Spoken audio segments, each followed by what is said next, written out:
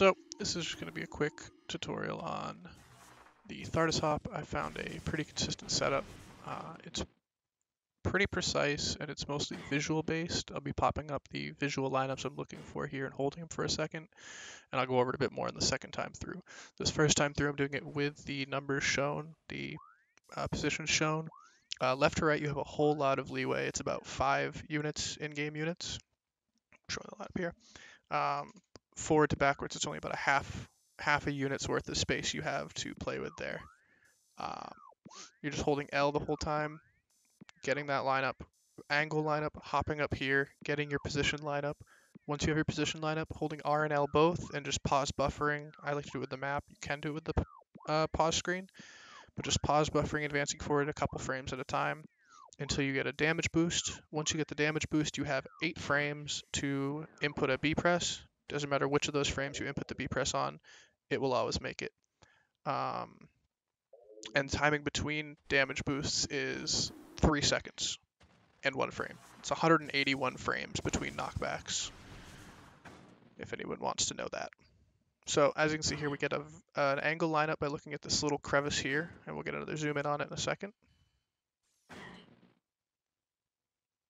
Right there. So that's the angle lineup you're looking for. You want to be as close as that as you can. Any difference in that will lead to the front and backwards lineup not actually working effectively.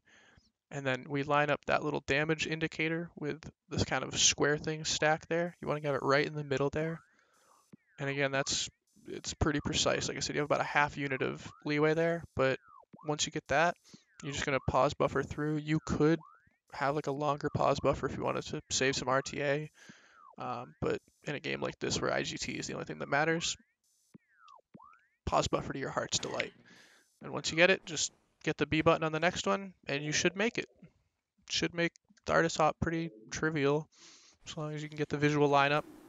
And if you feel like you aren't going to make the visual lineup for the second one, you can always bail out.